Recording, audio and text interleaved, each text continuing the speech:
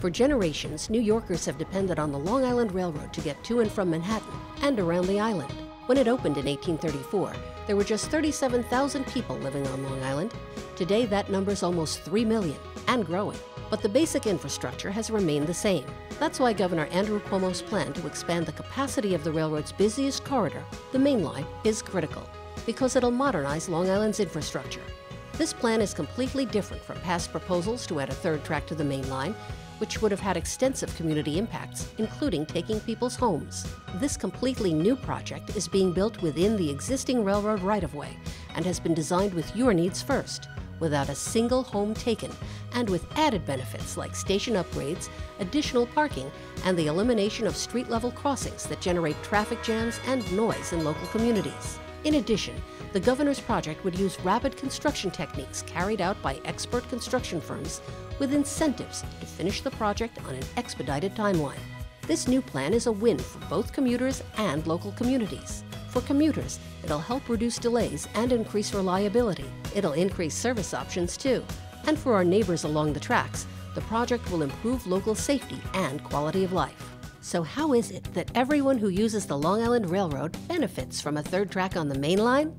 Let's take a look.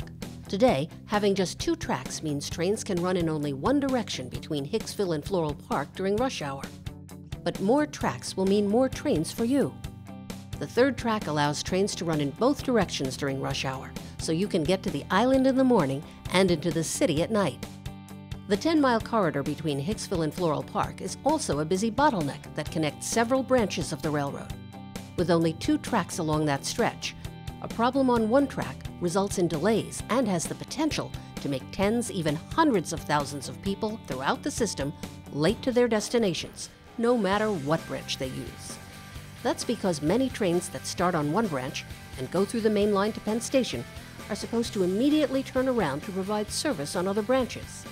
But with limited capacity, delays on the Main Line just ripple throughout the system. The third track doubles the railroad's mainline capacity during a track outage, significantly reducing delays after an incident or during scheduled maintenance. Now, what about our neighbors living in the project corridor?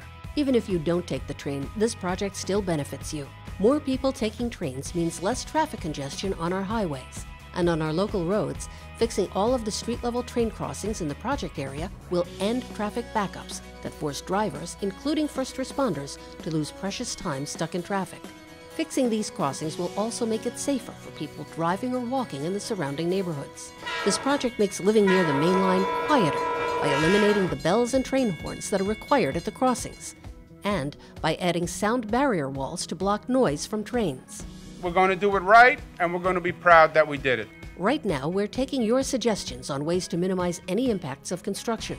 We'll also continue to meet with neighbors and customers, because no one knows the Long Island Railroad better than the people who use it every day and the people who live next door to it. There are lots of ways to stay in touch. Visit our walk-in office at Mineola Station, follow us on Twitter at @AModernLI, or visit us on the web at amodernli.com, where you can sign up for email updates. It will remind us of the ambition and the daring and the energy that made us Long Island and made us New York in the first place.